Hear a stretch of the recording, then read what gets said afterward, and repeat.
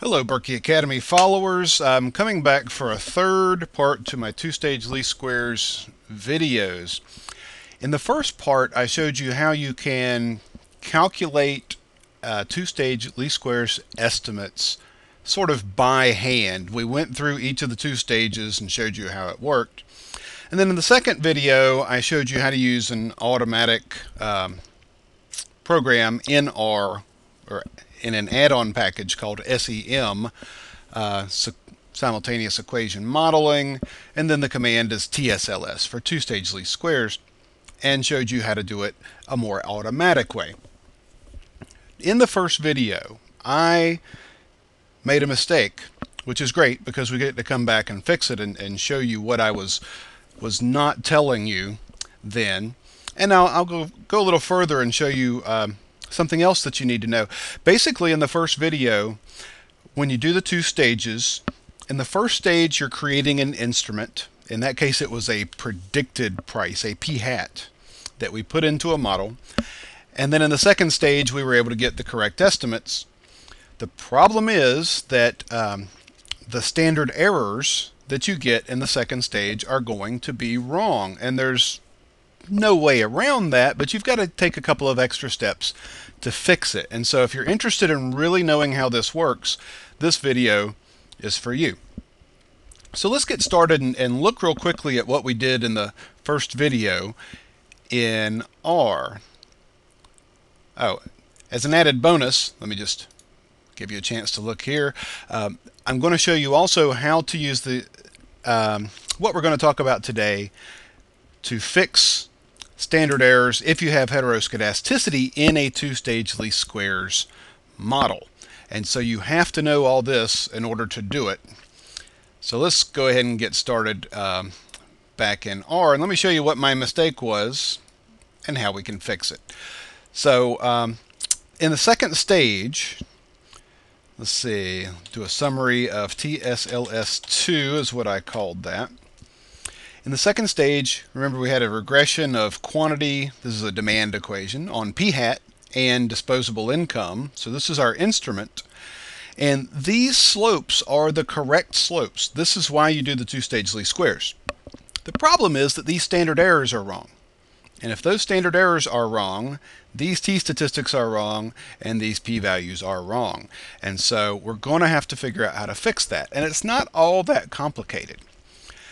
Now, a mistake I made in the first video was to tell you that I misled you to think that these standard errors were going to be exactly correct. Let's look at what the correct standard errors look like. If you use this automatic function in R in the library, let me go ahead and load that library SEM, simultaneous equation modeling, and then we do a summary of TSLS3 is what we called it in the second video. Let's pay attention to what the difference is between these standard errors up here and these standard errors down there. The standard errors we get in the second stage, doing it by hand, these wrong ones up top, are too big. The correct ones are smaller. And what you can't really tell without getting a calculator and doing this is that all of these standard errors are all smaller, and these are the correct ones, and they're all smaller by exactly the same proportion, and that proportion turns out to be 0.8844. So if you take these wrong standard errors that we get in the second stage doing it by hand, multiply all of them by 0.8844, you get the correct standard errors. Now the automatic function does all this by kind of automatically for you, so you don't have to worry about it. However, we're doing this for two reasons. Reason number one is, if you really want to understand how two-stage least squares works, you need to do everything by hand at least once. Second reason, if you have heteroskedasticity and you want to do something like a White's correction, you need to understand how to do all this by hand in order to use White's correction, because White's correction is going to be incorrect also by this same factor of 0.884. It's what we call a correction factor for two-stage least squares. Let me run through why these standard errors in the second stage are wrong real quickly, and run through a little 4-step procedure of how you can correct them if you're doing this by hand. So, from the multicollinearity video for Berkeley Academy Econometrics, we spent a lot of time talking about this formula, about how those standard errors are actually calculated to begin with. And we calculated some standard errors by hand. Now, all statistics programs calculate these for you anyway, but you need to know where these numbers are coming from. So if you look at how a standard error is calculated, I won't review where all this comes from. I just want you to focus on the top part right here. The top part is, I've copied that part of the formula right here. The top is just the square root of the sum of the residuals squared. So it's the square root of the sum of squared residuals. Now, so I don't have to say all that 100 times in this video, let's just call that root SSR. So this is the root sum of squared residuals, root SSR. Now, in this second stage, when you're doing these regressions by hand, where are those residuals coming from? Remember, a residual is a prediction error. It's the actual value of the dependent variable minus the predicted value of the dependent variable. Problem, in this second stage when we're doing it by hand, those residuals that R is calculating, see this list of residuals right here, those residuals are not really the residuals. Because when it calculates the residuals, it's going to take the dependent variable, the quantities, and it's going to subtract off the predicted value of the quantity. But instead of using the price, it's going to use this instrument price. It's not really the real price, and so the predictions are going to be wrong. And so the residuals are going to be wrong. So in the second stage, when you're calculating these residuals, it should be the yi minus the y hat I, which is yi minus, the y-intercept and the slope times the actual values. But as I said, instead of using the real explanatory data, at least for some of those variables, you're using the instrument. In this case, it's that p hat. So we're going to have to go back and calculate the residuals the right way. So we're going to have to go back and do that by hand to see what should the sum of squared residuals be, and then take the square root of it. So we're going to have to calculate the correct root sum of squared residuals.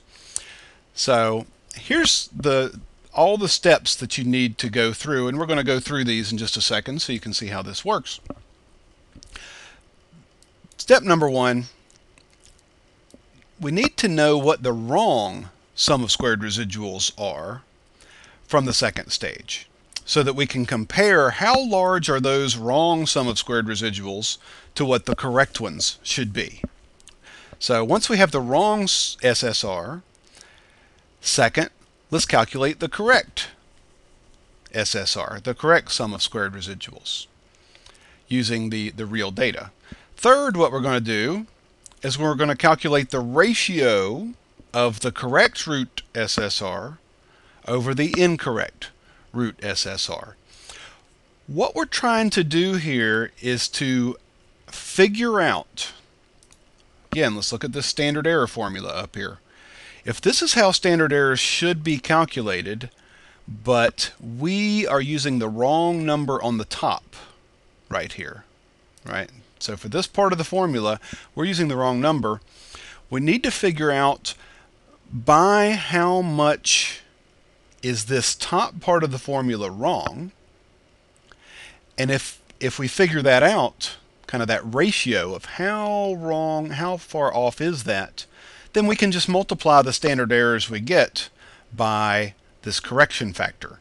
Once we know how far off it is it off 10% or 20% or 28%, for example? So After we take the ratio of the root sum of squared residuals for the correct divided by the incorrect, this is what we call the standard error correction factor. Then we go back to our second stage results and we multiply our standard errors by this correction factor. Okay?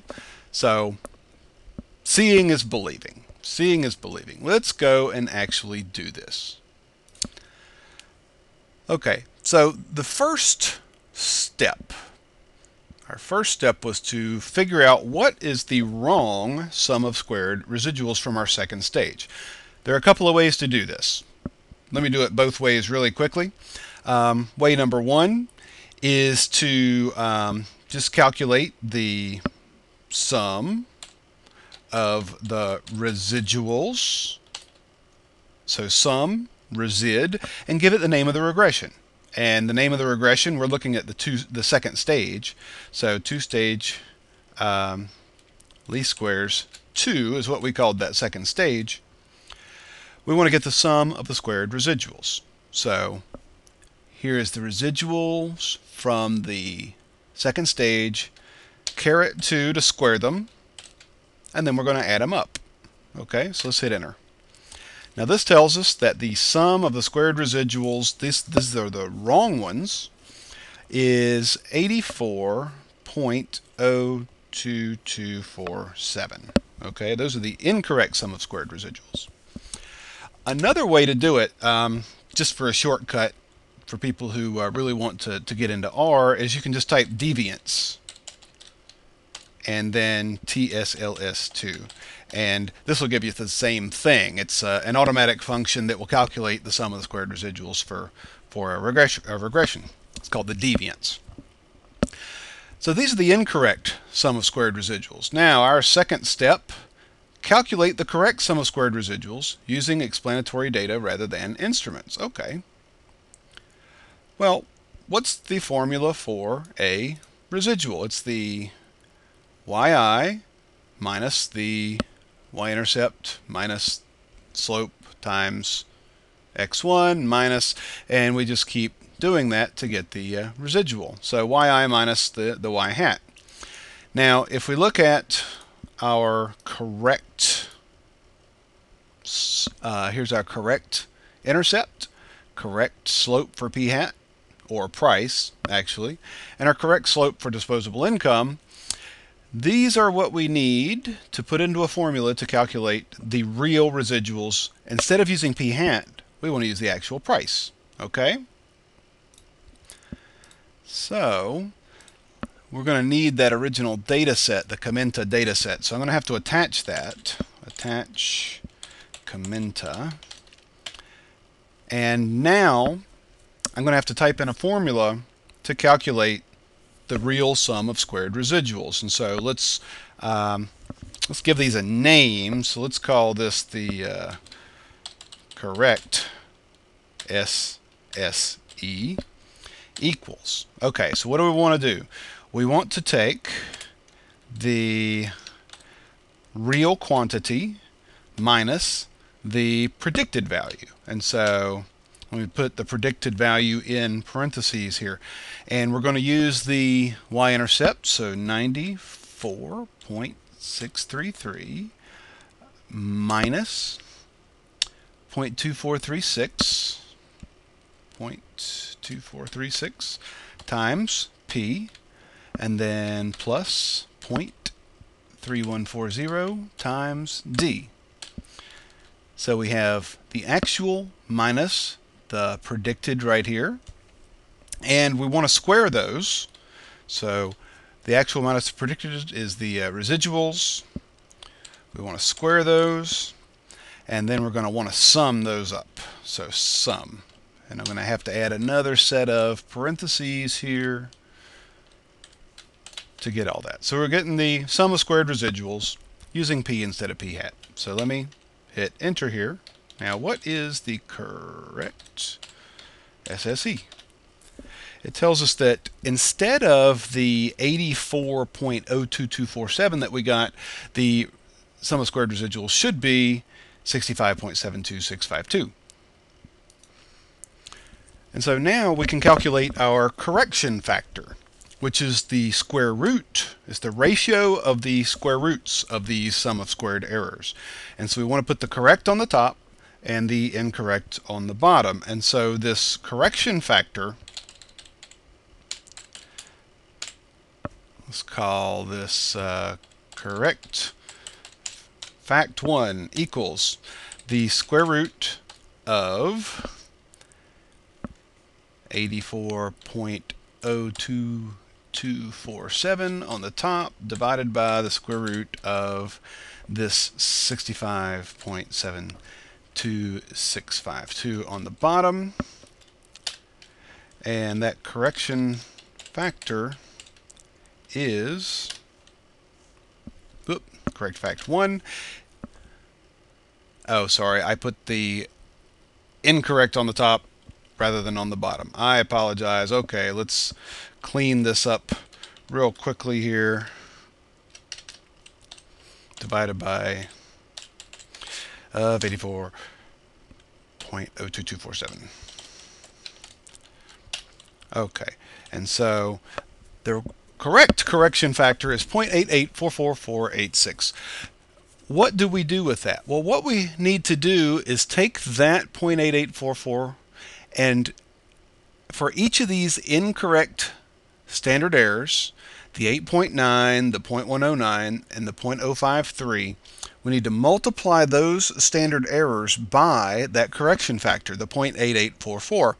And if you do, you will get these standard errors that R spits out using the automatic two-stage least squares method. Why not just use the automatic method? Well, here's the added bonus. Suppose we had heteroskedasticity and we needed to use White's correction. Now, some fancy econometrics packages have a two-stage least squares command that will allow you to also build in a White's correction.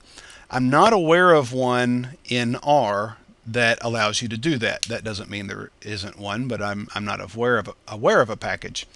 So if you had heteroskedasticity, understanding how to calculate this correction factor is critical, because here's what you would do. Suppose we knew we had heteroskedasticity that we needed to correct, and you would have to do this by hand, as far as I'm aware. Somebody probably has some code somewhere to do all this automatically. What you would do is, in the second stage, you would run White's correction on it.